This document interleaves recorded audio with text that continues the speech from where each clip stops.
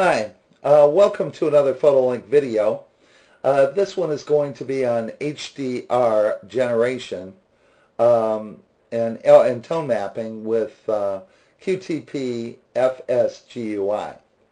This program probably has the worst name of any program I've ever heard of. Nobody can ever remember the name, but it's a software with pretty elegant functionality.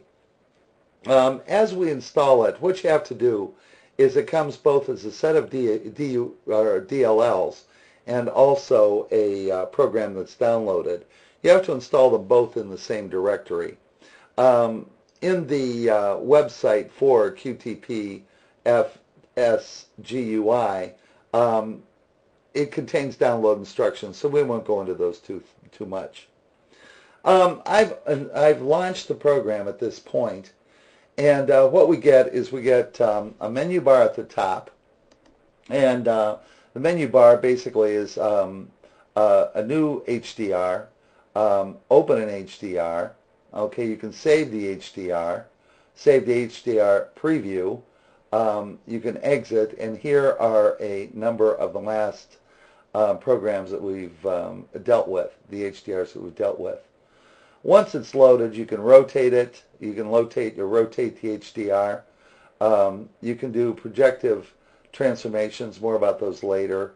Resize the HDR, tone map the HDR. You can view it, and those are basically fit to window, normal size, zoom out, zoom in, HDR histogram, the toolbars that are available, which you can see right here. You can have icons only, text alongside the icons, so on and so forth.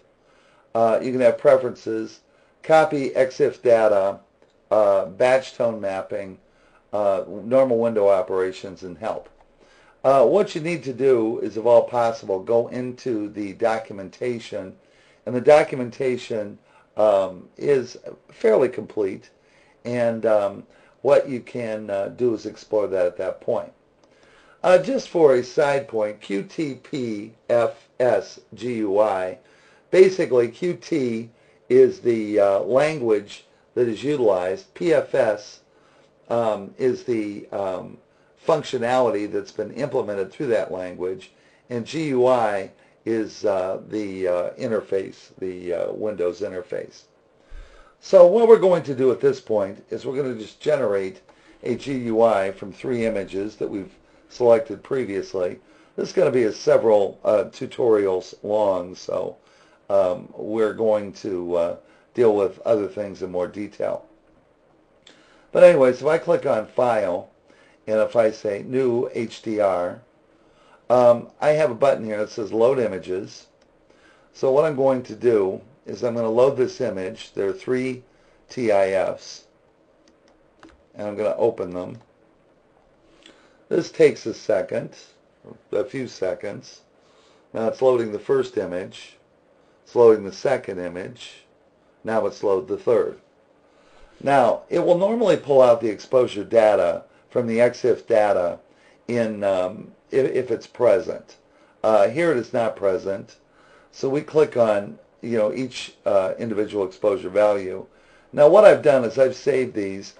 This underexposed TIF, they're all the same image, but this one is 2 EVs underexposed, this is normal exposed, and this is 2 EVs overexposed. So I'm going to come over to here, and since this is underexposed by 2 EVs, I'm going to put a -2. In the normal exposure, I'm going to indicate this as being spot on, or 0 EVs. And on the overexposed, I'm going to put this as 2 EVs. Now, this will auto-align the images if they're taken not off a tripod, or even if they're taken on a tripod. You can auto-align the 3 separate images. More about that later, but we're going to leave that off. We're going to go into our next window.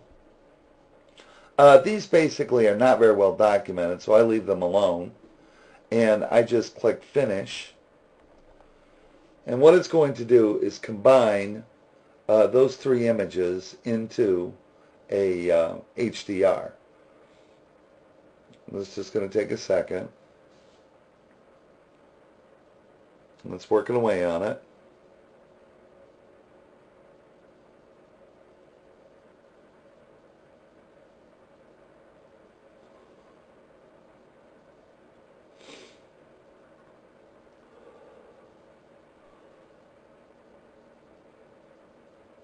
Okay, here is our HDR.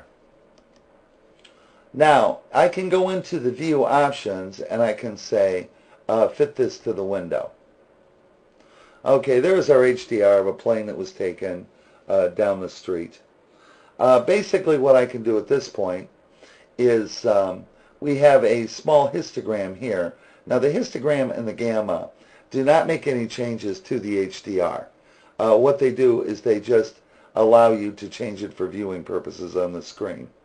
The HDR, which stands for High Dynamic Range, has now been generated, and what we're going to do for the next video is we're going to come up here and we're going to save this HDR as, okay, and we're going to call it video tutorial, and we can save this as an EXR.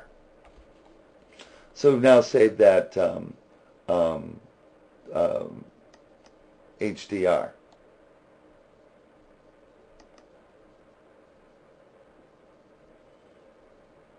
And it's saving.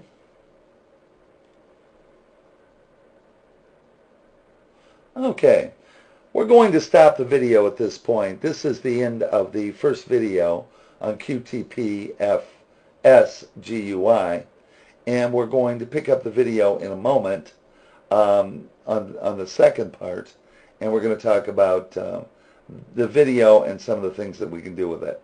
Well, thank you for watching, and we'll see you in a few minutes.